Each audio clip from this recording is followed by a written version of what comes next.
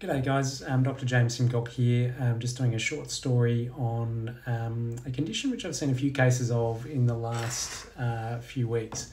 This is for our YouTube members, and so just part of the work we're doing to just provide some clinical updates, a bit of background information and a bit of insight into what we're doing here. So the condition that we are looking at here is avascular necrosis of the femoral head and neck.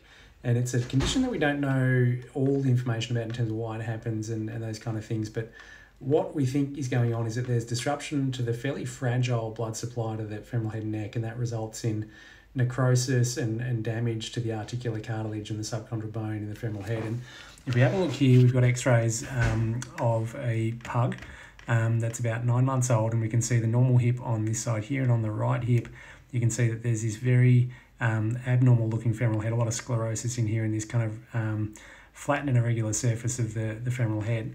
So this is a case that I saw today. That was a 9-month-old pug.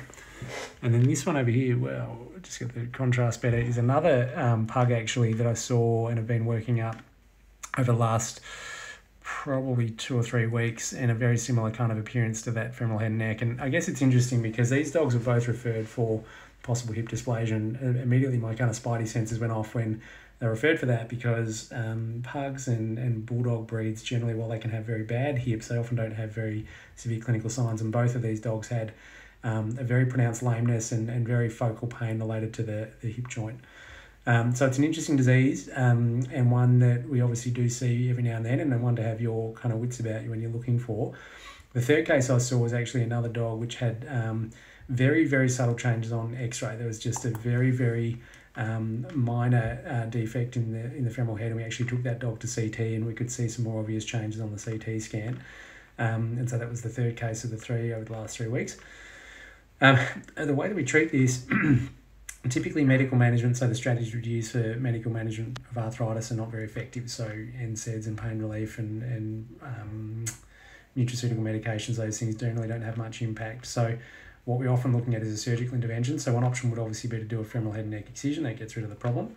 The other option that we've got is to do a total hip replacement. So this is some x-rays of the dog that we operated this week, the pug, and this is his acetabulum. It's a cemented implant system, and that's his femoral stem in there. So it obviously looks a little bit different to the one over there. So that is the condition of the day, femoral head and neck avascular necrosis. I hope you enjoy these little videos and a bit of insight. It's Friday afternoon in Australia, so we're about to knock off. So hope you have a great weekend. Cheers everyone, bye-bye.